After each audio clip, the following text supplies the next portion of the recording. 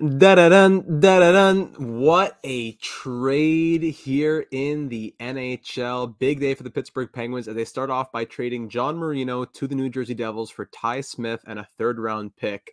Later on in the day, just a few minutes ago, acquiring Jeff Petry and Ryan Poehling from the Montreal Canadiens in exchange for Marcus Pettersson and a draft pick. Now, the draft pick hasn't been named yet, hasn't been explained yet, whether there's going to be qualifications to it or if there's going to be a condition in regard to that. But we can, here it is. Kevin Weeks just reporting a 2023 fourth round pick. So Jeff Petry and Ryan Poehling going to Pittsburgh for Mike Matheson and a fourth round pick. Now let's start breaking this down right now. Breaking news in the NHL. Let's look at this. Okay, so Jeff Petry is going to the Montreal Canadiens. Jeff Petry, he is definitely a good defenseman, but the problem is he's 3 more years at almost $6.25 million. He is a veteran offensive defenseman who loves to shoot the puck and scores quite often. He's in the 90th percentile for goals per 60. Decent transition player and a strong rush defender. Keep him off the power play, though, because many people think he's like some sort of power play specialist or something.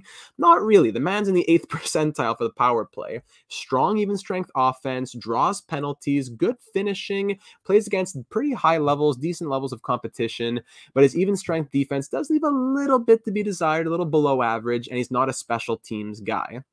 He's an even strength scoring D-man, veteran offensive defenseman, just as Jay Fresh puts it. Now, Ryan Poehling, who the Canadiens also trade to Pittsburgh, not a huge fan of Ryan Poehling. I've always wanted him to succeed, but 11th percentile for wins above replacement, decent offense, not good defense. Not really a scorer, draws some penalties, not really great in any regard. He's a young depth forward. That's all it is. Former first round pick who I remember a lot of people went crazy when he got drafted. Wow, he dropped. This is going to be good. All that did not end up working out too well for the Canadiens. And they end up trading him for Mike Matheson. Now, I think Mike Matheson gets a lot of flack because he's such a high draft pick. And the Canadiens, the Penguins, paid a lot to get him initially. But he has really put it together for the Pens last season in a second pairing role. He uses his speed to carry the puck in transition and creates rush opportunities, but he's decent enough defensively to cover when things go south. Solid offense, 1 percentile higher than than Petry in defense. Goals per 60 is great.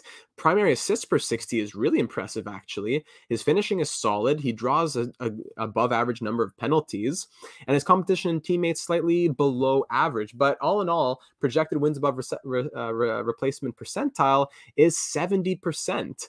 So the Penguins essentially clear cap space. So they trade away Marino to bring in a younger D-man, a prospect, a bit of a problem in the logjam, but they made that money essentially to acquire Jeff Petry. So going back to the stream here, if you're just joining us here as we bring in some of the comments, next season we might be seeing a Dumoulin-Letang first pairing. Frank, thank you. Breaking news. Always happy to break the news here on the channel. Just in the middle of editing franchise mode. Breaking trade. I love it. On top of everything, right on. Merci beaucoup, Patrick. Always happy to help. So the return on Petry and Poehling is Mike Matheson and a 2023 fourth round pick. Welcome to Michael and Isa. Always great to have you in the chat. Matheson and a fourth. Yes, that is the return for the Montreal Canadiens. A 2023 fourth round pick. So the advanced stats tell me that it's a pretty solid trade. The Penguins will improve their defense. Well, not their defense, but they'll improve their wins above replacement slightly. And at the end of the day, you play to win. You play to win the game. So if Petry is causing more wins, then that's good. Now, but here's the thing. Mike Matheson, again, I think he got a lot of flack in Pittsburgh. He is a very, very, I don't know if underrated is the word, but like flying under the radar kind of guy. Here are the advanced analytics, the microstats for Mike Matheson, who will now be the Montreal Canadiens for the next, 3 or 4 years? Rush offense, in-zone offense, zone entries, entry defense, 92nd percentile for denial rate, entry defense, possession entry rate, 96%. Even his worst numbers are in the 40s, 50s, 60s. I am actually pretty impressed with Mike Matheson the more I look at him here, and I am happy to bring him on board as a Montreal Canadiens fan. At the same time, I'm also happy to be offloading the contract of Jeff Petry. I like Jeff Petry, but he wanted to go to his American market. He got it. 3 more years at a cap hit of 6.25 as a 34-year-old. I think that contract's going to go down. Modified no trade clause. He has a full no move clause. It's going to be a bit difficult for Pittsburgh in 2024 and 25. They have a lot of money wrapped up in these older players, and they're really going to have to manage things very carefully. So yeah, Pens fan just wondering what's going on. Jay Fresh updated those logos quick. You better believe it. So if you are just joining us again, I won't go through all the analytics again, but the Montreal Canadiens trading Jeff Petry, a very solid offensive defenseman, veteran offensive defenseman, who does make a lot of money for 3 more years though, and Ryan Poehling, the depth forward, trading them to the Pittsburgh Penguins for Mike Matheson and a 2023 4th-round pick. So let me go back to Cap Friendly here.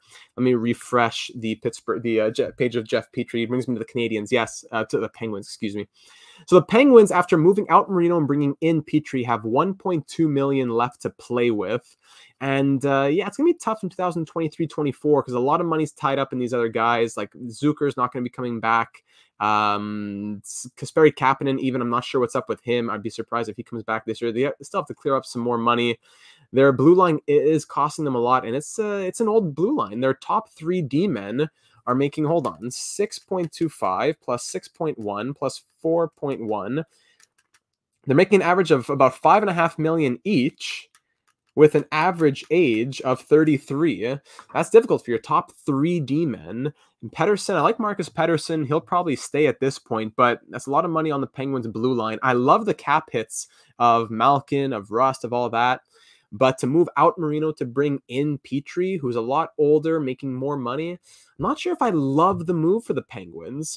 As an offensive defenseman, he does a lot of things that other players don't. He blocks a lot more and hits a lot more than the average offensive defenseman. But last season, 107 giveaways to just 12 takeaways. Tough numbers, I do have to say. Let me see the Corsi. Is it above 50? In his career, it's at 50.2. His last few years have been a bit difficult. Meanwhile, Mike Matheson, who's now on the Canadiens, he's a big boy. He definitely throws a lot of hits out there. 97 and 74. Yeah, he's good for a hit and a block per night. His Corsi numbers are also in his career below 50, but the last couple of years above 50.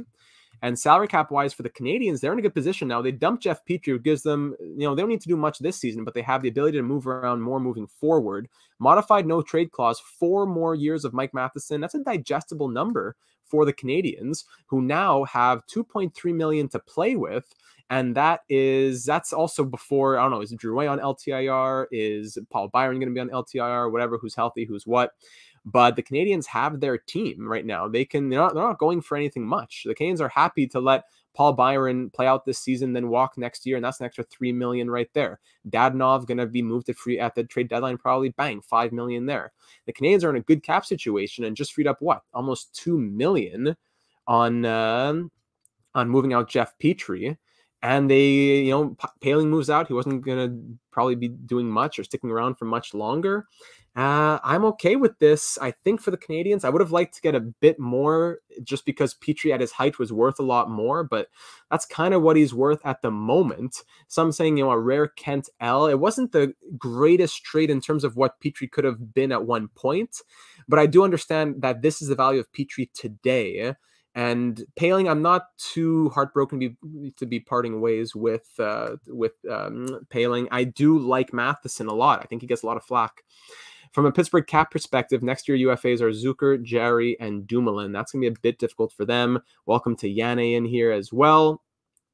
Post-franchise, that's coming soon. That is coming soon. That's going to be on Monday, actually. Franchise mode coming on Monday. Let me pull up Ryan Poehling on Hockey Reference here. As we saw from the Jay Fresh graphic, he is in that 11th percentile, so not ideal. Let me see. I'm just pulling up the numbers for him here. Let me show them to you. He came as a big boy in terms of regard. 25th overall pick. A lot of people thought he was going to be a late teens pick. I thought Kane's got a bit of a steal in that regard. People were excited. You know, he had that hat trick in his NHL debut, but 2 points in 27 games the year after. In his career, he has 22 points in 85 games. Averages about close to a hit a game, a block close to every other game.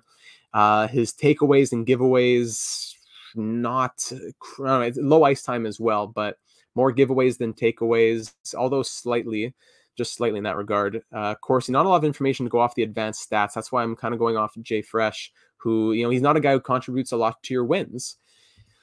And I guess the Canadiens were just ready to cut ties with him. He will be okay on the Penguins. You know, the Penguins have a knack of taking these guys like Alex Nylander and Evan Rodriguez and Zach Aston-Reese, whoever else, and turning them into players. So I think, if anything, this deal will help Poehling the most. But, you know, to move on from Jeff Petry, he had some great years here in Montreal. Getting him for a second-round pick was for 2 seconds? No, for just a second and a fourth. That was an amazing trade for Marc Bergevin, one of his better ones in his career. He ends up spending from 2014-15, the second half, all the way to the end of 2022 with the Canadiens. So he was a big piece for the Habs. But to dump that salary, 3 more years of it, and bring on a sort of lateral move in defense, but to shed a lot of cap, yeah, I'm definitely happy with that. It's too bad the value couldn't have been more, since it's, you know, we're not trading Petry when he got like Norris votes at the end of last season. Yeah, he was 13th in Norris voting in 2021 when he scored 42 points in 55 games. So it's unfortunate that we're not capitalizing on that value. But still, so the Penguins, Dumoulin might be gone after this for sure. It's going to be tough to try and make it work. As a Pens fan here, Jeremy is not a fan of this trade. He really liked Matheson. So I think Petry will do well with the Penguins. Again, let's bring up, now we have more people in here. Let's bring up the numbers one more time. Jeff Petry, I think he'll do well with the Penguins. It's more that, can he keep it up as he gets to 35, 36, 37 years of age? High offensive numbers there in the 79th percentile, projected wins above replacement. He's not a special teams guy. He hasn't been good on the power play at all recently for the Canadiens. Penalty kill, not so hot. Wins above replacement percentile, he was close to the 100th, and he's gone down to the, around 79, 80 over that time. Goals per 60, he's up there. Primary assists, he's up there. He draws penalties, but even strength defense, he's slightly below average-ish. Ryan Poehling, he's just a depth forward toss-in who the Penguins will try to, take as a reclamation project. 11th percentile for projected wins above replacement. Not anything that you're really writing home about. But Matheson, on the other hand, off to refresh for a moment, just get Matheson. He's in the 70th percentile, which is 9 percentiles lesser than Petry, but he's younger, signed for 1 year longer, and making almost $2 million less. So the more I look at this, I think I like it a bit more for the Canadiens. I was not as much of a fan when I first saw the deal, even though I was happy to move on from Petry. He wanted to move on, and now's not a horrible time to move on from him. The goals per 60, primary assists per 60, even strength offense, all that is very respectable. Other numbers are around average, but slightly below average. Even strength defense is 1 percentile higher than Jeff Petry even. So he uses his speed to carry the puck in transition. He creates rush opportunities, and he's decent enough defensively to cover when things go south. The advanced microstats, if you're curious to see these as well. In-zone offense, rush offense, zone entries, entry defense, 92nd percentile for denial rate. Zone exits, 85th for possession exit rate, 89th for carry exits. Some of these numbers may mean nothing to you, but even if they do mean nothing to you, just look. Nothing's lower than 46th percentile, which is D-zone retrievals, and it goes all the way up to the 96th percentile. So he's not a bad defenseman at all. That's why he's getting paid this money, and I like him for the Canadiens as a Canadiens fan. So yes, he can be a liability at times for sure. For sure. I'm not going to go ahead and say that he's amazing, but when you look at the micro stats, he's not much different than Petry, I don't think. Yeah, he'll have a couple goals on odd man rushes for sure. I'm not going to say that he's amazing offensively and crazy like that, but his defense seems to be just as much in the same category as Jeff Petry's. So to dump money for, to get a younger guy who's cheaper, who's doing pretty much the same thing, I'm okay with that. I don't hate it. So for those of you who are saying, like Richard says, that he hates it, I'm curious to discuss with all of you in here. Now we're at 75. Welcome all of you to the channel. If you're new, we do real hockey, we do virtual hockey, career franchise mode, simulation, Slavkovsky sim, right sim, NHL 22 franchise mode, lots of stuff that I'm sure you'd love to see. So take a minute to check out the channel. I'm a Pens fan, so I'm happy to see him go. Absolutely, you know, and something to be said about that. When you see a guy every day, familiarity breeds contempt sometimes, right? So when you see this guy all the time and, you know, you get sick of him and he does a little thing that you become kind of calloused to, yeah, I understand that for sure. The Marino trade, now I don't mind the Marino trade, says Richard. He wanted a forward. I don't know if I like the Marino trade for the Penguins. They get Ty Smith, another left-handed defenseman, more of a logjam in Pittsburgh defense. Yeah, and they're not done yet. They have 9 NHLers on defense, says Andrew. So they've given themselves a lot of people to have to figure out on that blue line. Matheson will drive you nuts. Just wait. Yeah, I'm sure he will sometimes, but I'm glad that the Canadiens aren't in a position that they have to really do much. Instead of letting Petry and his contract run out, we can just go ahead and get something for him.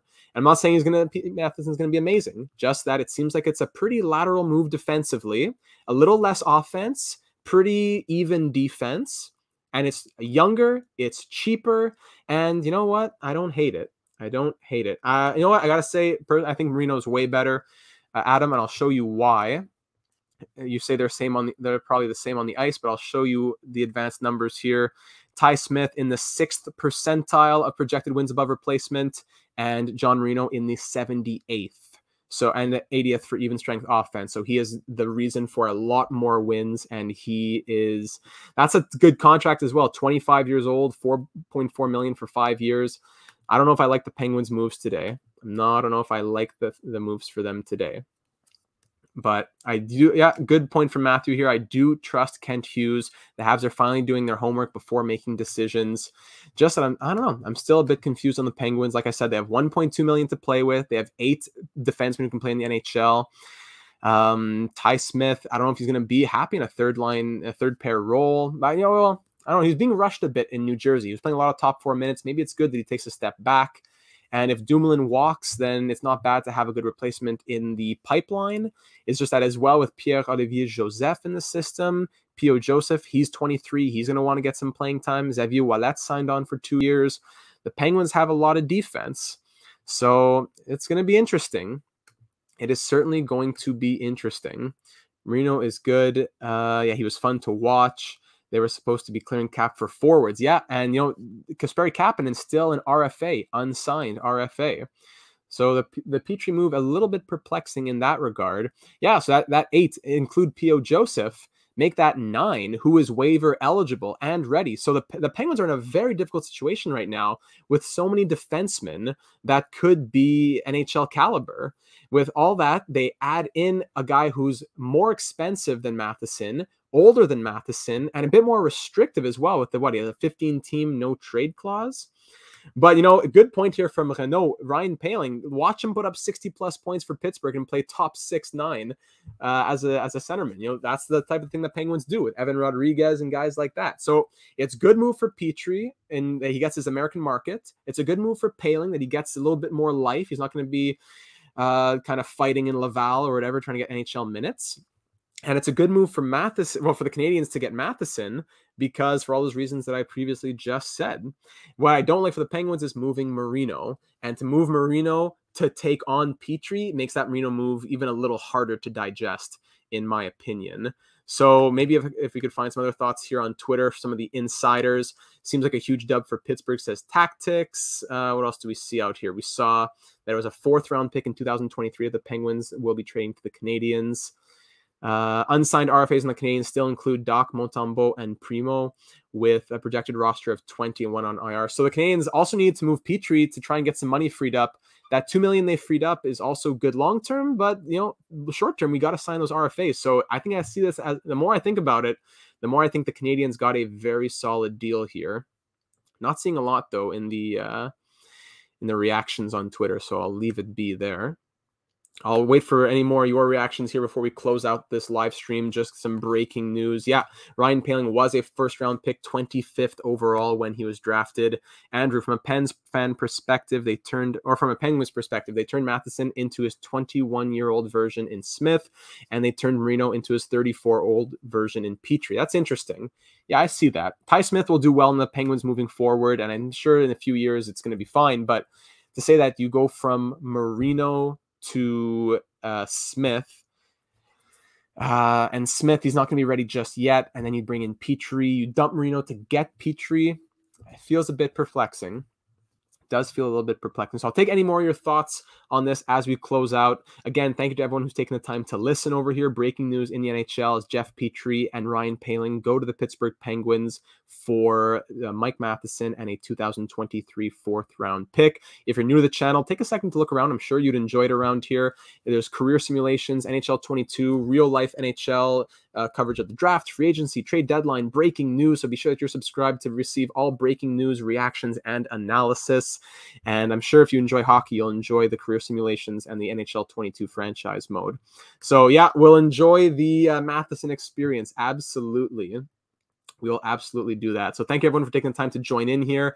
I think those are all of my thoughts. I will do my best to stay awesome. Thank you, Mark. Appreciate that very much. I'll close out, just since we're still at 80 people, I'll close out for any of you looking at the advanced analytics, just quickly covering it for a third time. Jeff Petry, 48 projected overall, 79th, 48 on defense. And you go and get Matheson, who's 70th, 9 percentile lower, but 1 percentile higher on even strength defense. He has great offense, but he's not a special teams guy. While Matheson, we have no information on the special teams, but he's also okay offensively. He's up there because things, maybe you call it luck, whatever you want.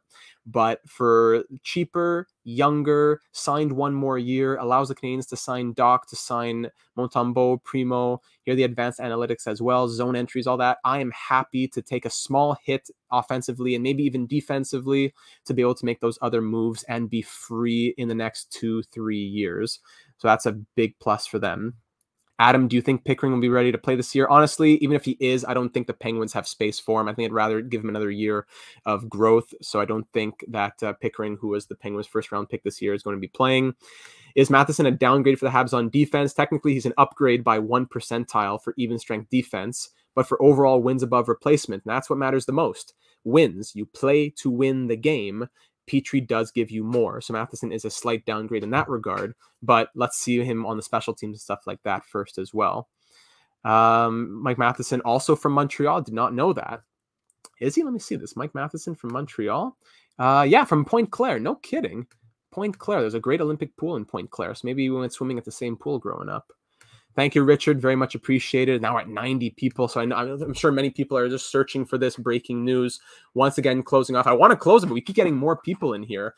Jeff Petry and Ryan Poehling traded from the Montreal Canadiens to the Pittsburgh Penguins in exchange for Mike Matheson and a 2023 4th-round pick. How much does Matheson make? Well, let me tell you right now, looking at the cap-friendly page, and I'll share that with you. Let me share the screen. There we go. Mike Matheson makes $4.875 million for the next 4 years. So Petry, who's going to be making $6.25 million for the next 3 years. Matheson is cheaper, younger, and signed for 1 more year. Plus, Petry has a 15-team no-trade clause. Matheson has a 8-team no-trade clause. So a little bit more flexible in terms of that you could move him around. That's also something to be kept in mind. He is a bit more movable if you wanted to. So Penguins are making moves today. That's true. Big moves on their blue line. And thank you very much, Adam. Appreciate you joining the team. I'm sure you'll enjoy a lot of the stuff here on the channel. Take a second to check it out if you haven't already, everybody. Especially a lot of defense on the Pittsburgh Penguins. Especially NHL 22 franchise mode. I did a Yuri Slafkovsky career simulation on the YouTube channel, so that's fun to see. A Shane Wright Kraken career simulation is coming soon. Philadelphia Flyers franchise mode, Kraken franchise mode, Atlanta Thrashers 07 Dynasty mode, MLB The Show 22 franchise mode. So if you enjoy sports, enjoy hockey, enjoy franchise mode and all the contracts and nitty gritty, I'm sure that will be something you enjoy. So take a second to check out the channel. Thank you everyone for being here. I'll close it out. Now we're at 25 minutes. I know we're at the height of people, but I don't think there's much much more that I can say about this trade, aside from I'm more content with it than I originally was. I like the deal long-term as well as short-term.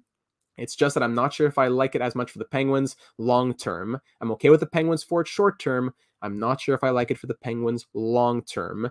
Not in terms of just ability, but also in terms of restricting themselves cap-wise. So that's going to be tough. I don't know if I'd say that Matheson's one of the worst contracts in the league to be a 70th percentile player. Here from Renault to say that he's a 70th percentile for wins above replacement, costing you under $5 million. I don't think I can agree with you on that one. Maybe it's just a bit of jadedness on the years that you've seen. Is there a spot for Poehling on Pittsburgh? I do believe that there is. Let's see here. Yeah, long-term includes a rebuild. So 1, 2, 3, 4. Actually, you could look at the depth chart on Pittsburgh for Ryan Poehling. I see him slotting in around somewhere on this fourth line. Take out Kapanen because he's not signed right now. I'm not sure what's up with him. Put Teddy Bluger on that fourth line. Maybe I could see Archibald, McGinn, Poehling as that fourth line, something along those lines. Yeah, but I think he'll definitely still kind of be fighting for a spot a little bit. A couple injuries happen before you know it, bang, he's in the top 6 scoring 60 points. So the Poehling and the Canadians have the Penguins have a good reputation for doing stuff like that. Poehling is absolutely happy about this trade. If I would think so, as he'll get new life and not have to fight down in Laval anymore. Yeah, that's true. Johan Larsson, supposedly also a Penguin. So the blue line troubles continue for the Penguins trying to figure out who stays, who goes. I wouldn't be surprised if there are more moves that will happen. So I'll go ahead and end it there. Thank you once again, everybody, for taking the time to listen. Be sure to leave a like if you enjoy the analysis. Leave your thoughts as well down in the comments on YouTube or over on the Discord server, where we break other hockey news and other sporting news, and as well as just discussing sports. So if you enjoy that and want to be notified of breaking news and all that stuff, being part of the Discord server would be very helpful. My pleasure, Eric. Thank you for stopping by. Why didn't he work out in Montreal? Is it the coach? Is it the system? Is it him a little bit? He's done well in Laval. Ryan Poehling with the Laval Rocket has been okay. So it's hard to say why it hasn't really worked out. And he's still young. He's still 23. In Laval, he scored 6 points in 7 games this season. He had 25 points in 28 games the season before. So I still think that there's hope for Ryan Poehling. Rem Pitlick signed. Is that true? And more news in the NHL. Look at that. Rem Pitlick signing in Montreal after he was let go. Rem Pitlick coming back to Montreal. Bang. So Pitlick comes back in, still looking for Doc, still looking for Montembeault, Primo, guys like that. Poehling has a good shooting percentage. That's true. He's in the 34th percentile, I think, for goals per 60. Yeah, for even strength offense. 26th for goals per 60. I keep saying I'll end, and then I keep thinking of more things to say. But I think I can finally end it off there. Good point here. Needs ice time. I think Crosby in 1 year and Letang in the other. In 1 year and Letang in the other might help fix the mental side. Good point right there. I could see that. So thank you, everybody. I'll end off there. I appreciate you. Be sure to stop by the channel. Looking forward to hearing from you more in the future and breaking more news as it happens. Instant analysis and reaction. Appreciate everybody. Enjoy your afternoon, and we'll talk soon.